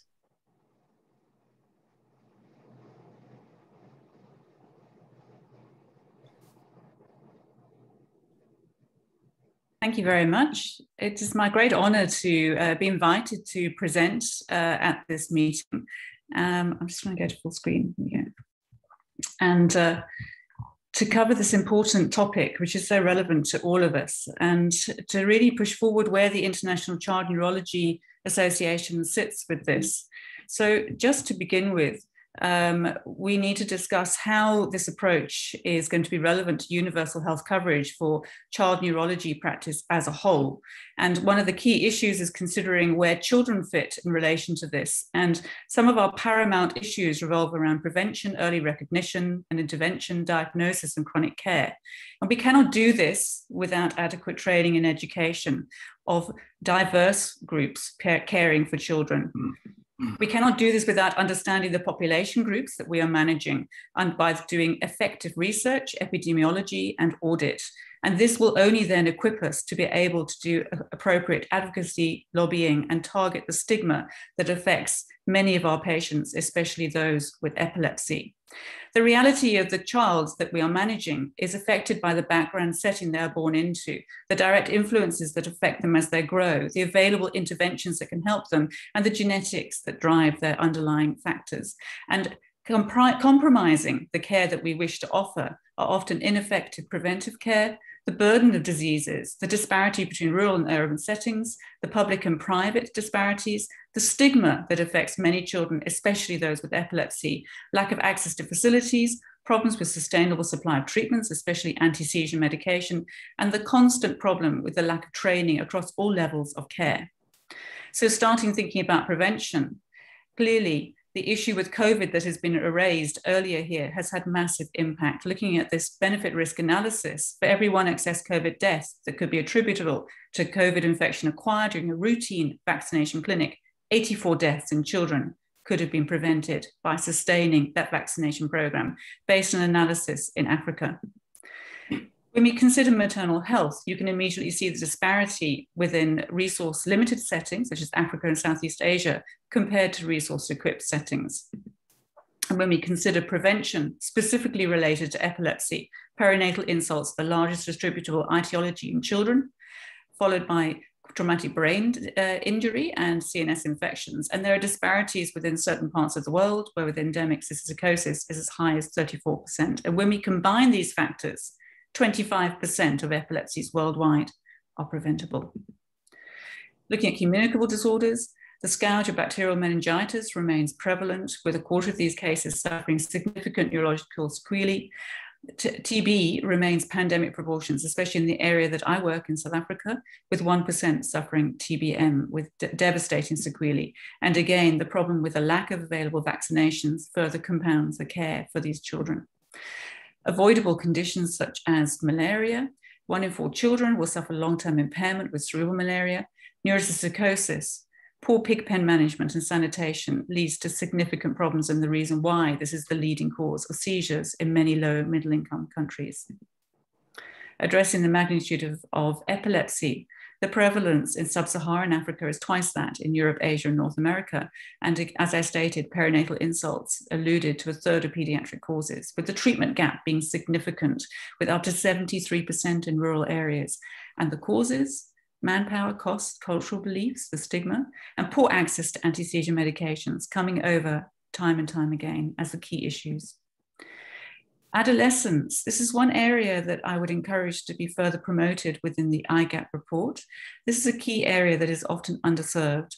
And if we review the outputs of this Lancet Child Health publication, over 1/3 of adolescents in countries are based in countries that are non-communicable disorder predominant. This is dominated by mental substance use disorders and chronic physical illnesses. Over half of adolescents live in multi-burdened countries. 1 in 8 adolescents live in injury-excess countries. And the report emphasizes the need for effective universal health coverage that are accessible packages that are relevant for adolescents and young adults. In particular, they raise the need to promote financial investment, strong partnerships with adults, training and mentorship to be truly structured for the needs of an adolescent. When we consider the available interventions and child health, there are huge problems with the issues of traveling to rural areas, the lack of infrastructure on arrival, the unreliable access to diagnostic tools, the lack of subsequent treatments, especially anti-seizure medication, and the untenable costs of procedures such as neuroimaging. Based on that, in many low and middle income countries, care is based in psychiatric units. This further compounds the stigma affected by people with neurological diseases. Looking at future perspectives, as I have alluded, prevention is key. From immunization programs, avoidance of nutritional deficiencies, management of malnutrition, insecticide nets, pig pens, and road fences. The diagnosis needs to be improved, from basic tests through to making neuroimaging accessible, having affordable point-of-care diagnostic assays, having simple algorithms that are viable at a primary healthcare level. I have stolen a quote from Nelson Mandela because this is key and critical, and this is my closing point. Education is the most powerful weapon which you can use to change the world. This is just a drop to show you that in a study we performed a number of years ago for a population of 927 million, there are 148 clinicians based and embedded in the care of children with neurological disorders. I think you can quite easily realize the challenge that is faced by this inadequate number. We do not work alone, we work in teams, and the need to promote our ability to deliver appropriate care is not just in the medics, but it is across nursing, rehabilitation, and technologists just as a start. So as a final message, preventative interventions with significantly impact on the burden of child health. The pathway to this is to ensure an equipped healthcare professionals who can advocate, lead, train, and educate in the local setting to support high-level care across all levels of healthcare. We have to have effective systems. To target areas to enable universal health coverage, we need to be targeting early intervention, closing the diagnostic and treatment gap, establishing effective diagnostic tools, ensuring sustainable and cost-effective treatments, and promoting chronic care packages. Thank you. Thank you very much, Joe, for bringing forward this extremely important perspective of child and adolescent epilepsy and neurology and how the Intersectoral Global Action Plan can address their needs.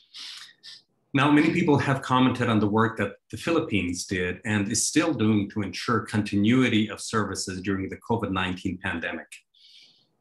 Early in the pandemic, the ILAE and the IBE jointly developed an expert task force on epilepsy and COVID. And I would like to invite Professor Helen Cross, President-elect of the ILAE and Chair of the ILAE-IB COVID Task Force, to say a few words about this ongoing work. Thank you, Sam.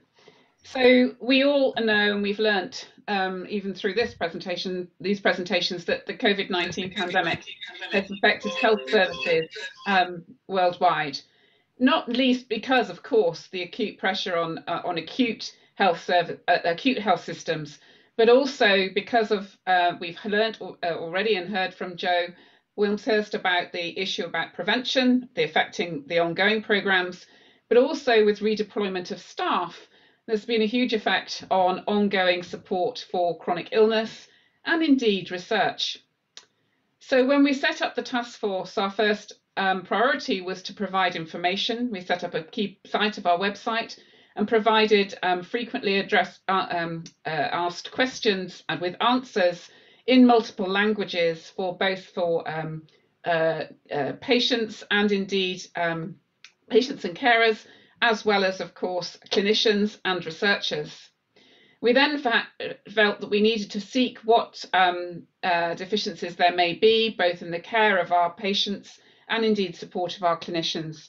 And through surveys, determined what deficiencies there may be in research and what implications there would be in the future, not least because research was coming to a halt for periods of time, but also found out what was really affecting patients and their carers, really highlighting that actually mental health was really something that was mental health problems were escalated as a result of concern, worry, anxiety, and indeed not being able to contact healthcare systems.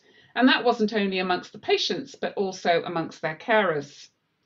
We also realized that telemedicine was key throughout this. Many turned to that in order to communicate with patients and families. And this wasn't easily addressable worldwide. Challenges with internet, challenges with how to address telemedicine consultations, not the same technology awareness amongst different patients or indeed those utilizing it, all gave challenges, which means that there is ongoing work that needs to be done in order to try and address this and support our professionals throughout the world, but also maybe the patients in getting the best out of telemedicine consultations, because these aren't going to go away overnight. This is something that probably will be sustained into the future. And as we move forward, even though we think that the pandemic has come in waves throughout the world, it's not gone away. We continue to try and address needs as we meet them. And as the vaccinations came on board, then we've tried to provide information on those vaccines in multiple languages, because again, there remain concerns amongst patients with epilepsy about how that may affect them. So as we move forward, we need to respond to the needs of our constituents, and that's what we will continue to attempt to do as we move forward over the next 12 to 18 months.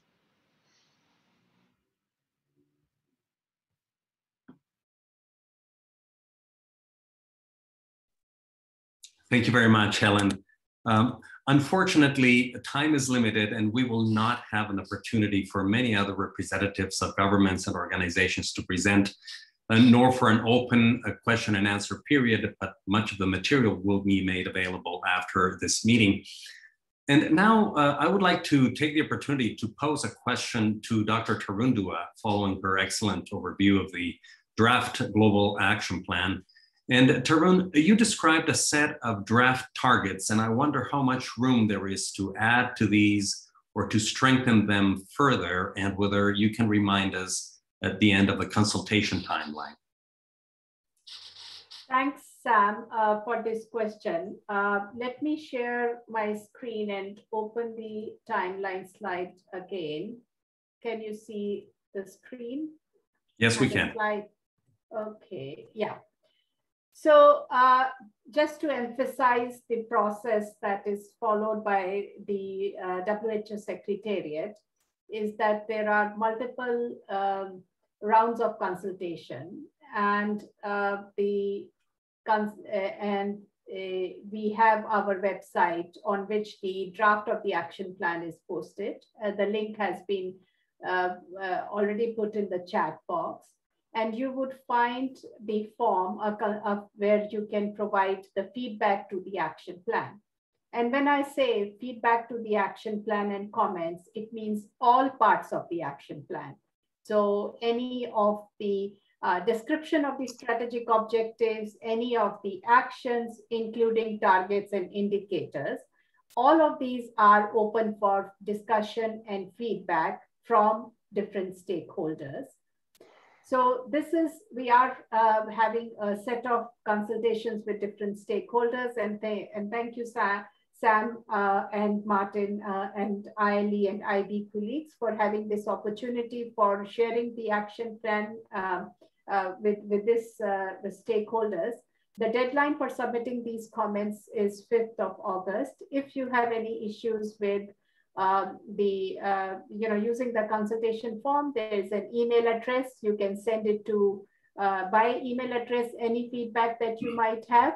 By next week, we will also have the action plan available in some of the other UN languages. So that will also help in disseminating it to a wider range of stakeholders to get this feedback.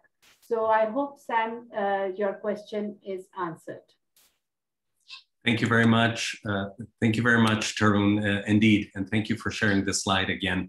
We look forward to providing the feedback as you provide that opportunity. Well, it is time now to wrap up this event, which has certainly given us much to think about as we move forward with the Intersectoral Global Action Plan in epilepsy and other neurological disorders. We have heard about epilepsy as an important neurological condition affecting people of all ages, all social classes, from all countries around the world. And we warmly welcome the Intersectoral Global Action Plan and all of its objectives as have been presented here. We have heard that stigma and addressing discrimination are absolutely critical to improving access to treatment and to ensuring inclusion and opportunities for people with epilepsy and with many different types of neurological disorders. Epilepsy services, as we saw in the various presentations, can in fact offer an entry point for strengthening prevention, treatment, and care for many neurological disorders which share similar risk factors and use similar diagnostic tools and require similar multidisciplinary approaches to care and treatment. This does not necessarily imply that governments need to take a sequential approach, starting with epilepsy and then moving to other disorders. It simply opens an opportunity to build on existing foundations, such as those that have been developed in epilepsy over almost a quarter of a century, to optimize synergies that exist across the neurological spectrum, and in particular, as it pertains to health systems. We very much appreciate the opportunity to contribute to the development of the plan and its targets. And we hope that some of the learnings from the past can help us reach even further into the future. We welcome continued discussion and dialogue as the action plan is being finalized. So on behalf of the ILAE and IBE, I would like to thank all our speakers and all the governments, missions, representatives, our partners, and the ILAE and IBE global membership who participated today and shared so many inspiring stories and ideas. And I would like to leave the final words of closing to Francesca Sofia, President-elect of the International Bureau for Epilepsy. Thank you, Sam.